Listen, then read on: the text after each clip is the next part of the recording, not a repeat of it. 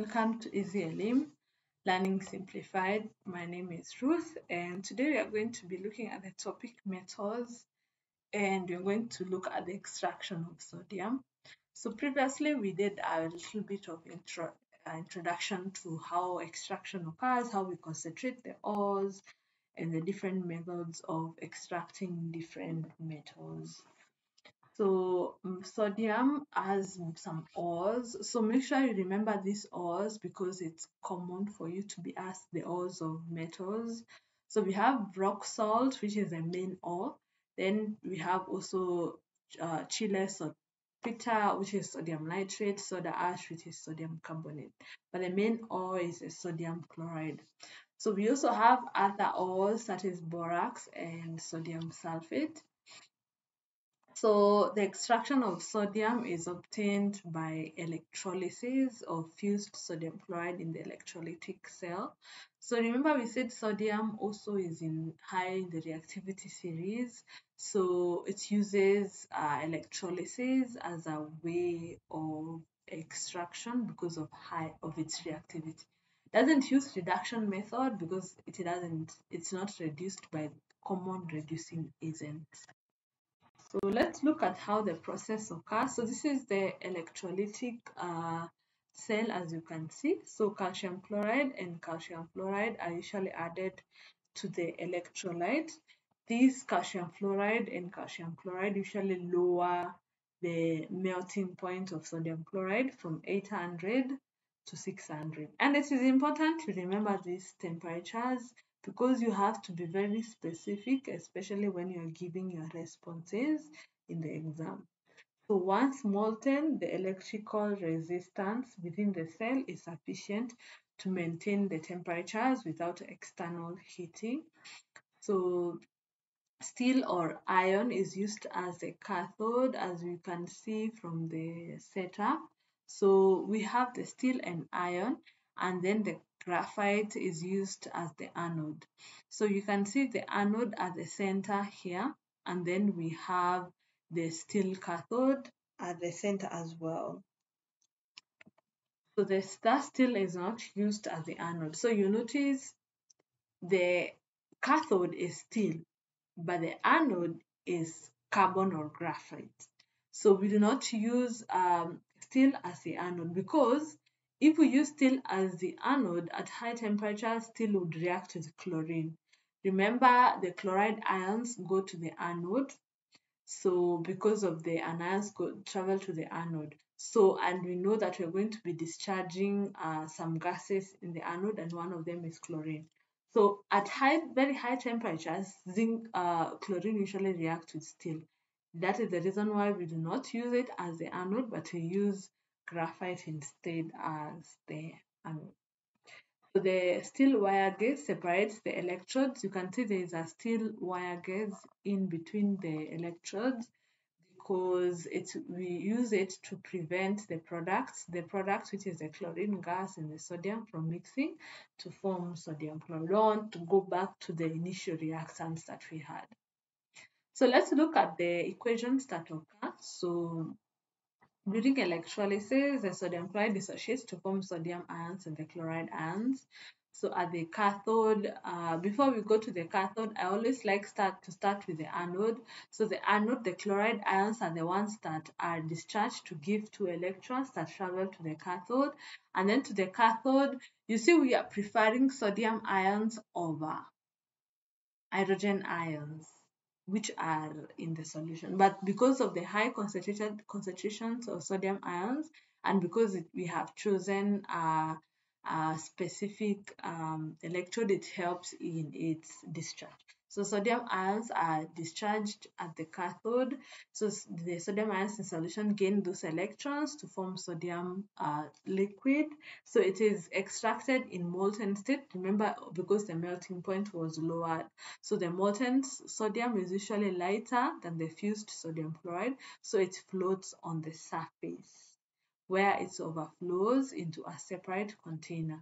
So you can see the density of sodium is lower than sodium chloride. So the resultant solution, sodium chloride, is usually collected in molten state, floating on top of the electrolyte.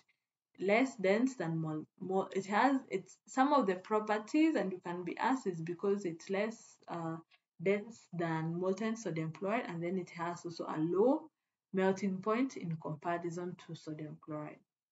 So at the anode, as we said, chlorine gas is given off, which is a green yellow gas, and it is evolved as a byproduct. So the negatively charged chloride ions migrate to the positive anode and they undergo oxidation to form chlorine gas. Some of the properties of sodium is it's a silvery metal with a low density, and it has very low melting points and low boiling points.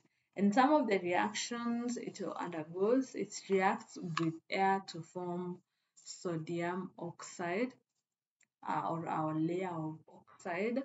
And then the sodium oxide reacts with more um, carbon dioxide in the air to form sodium carbonate and water.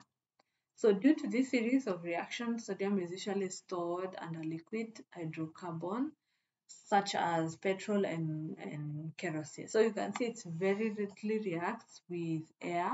So that's why it is stored under kerosene or petroleum.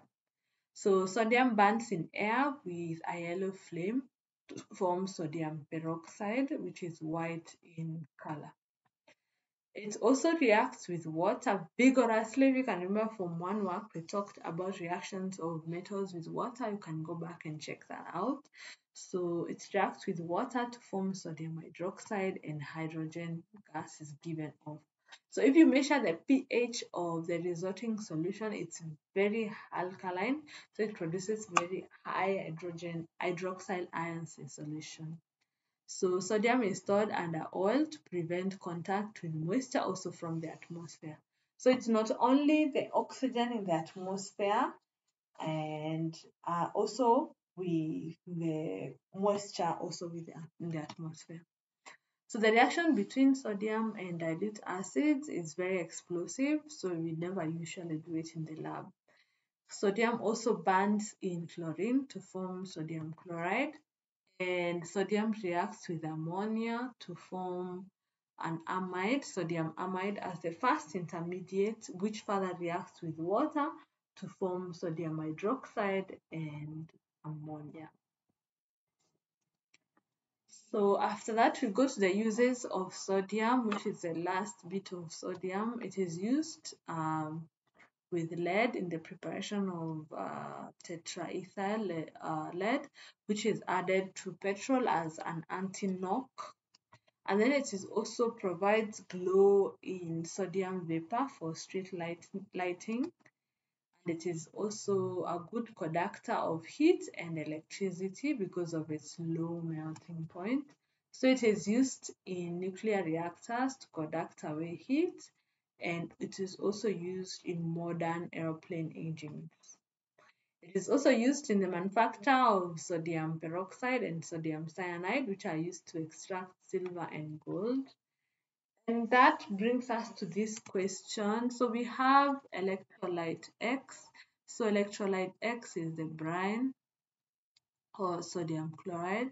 Gas Y is chlorine. We are going to see. So this is the same electrolyte. So we have cathode, which is the seal, and the anode, which is the graphite. So identify electrolyte X. We said is concentrated sodium chloride, and gas Y is chlorine gas. And then write the equation that for the reaction at the cathode. So at the cathode, the sodium ions are discharged. So the sodium ions gain electrons to form sodium solid. And then in what state is sodium collected? It's collected molten. And give two properties of sodium that makes it possible to be collected. It's less dense than sodium chloride or the concentrated sodium chloride, and it has low melting point. That's why it floats. And then the cathode is made of steel, but the anode is made of graphite. Why? Why steel? So what you notice, we said that steel reacts with chlorine at high temperatures.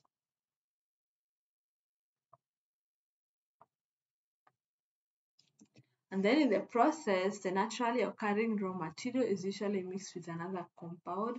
So it's mixed with calcium chloride or calcium fluoride to lower the melting point from 800 degrees Celsius to 600 degrees Celsius. So this is important for you to remember these temperatures, especially when you're explaining. What's the function of steel gas cylinder? To separate sodium from chlorine formed. Because both of them would react. Then one use of sodium, it is filled in sodium vapor lamps that are used for making the glow. They're used in street lamps. And then explain why sodium metal is stored in under paraffin, because sodium is highly reactive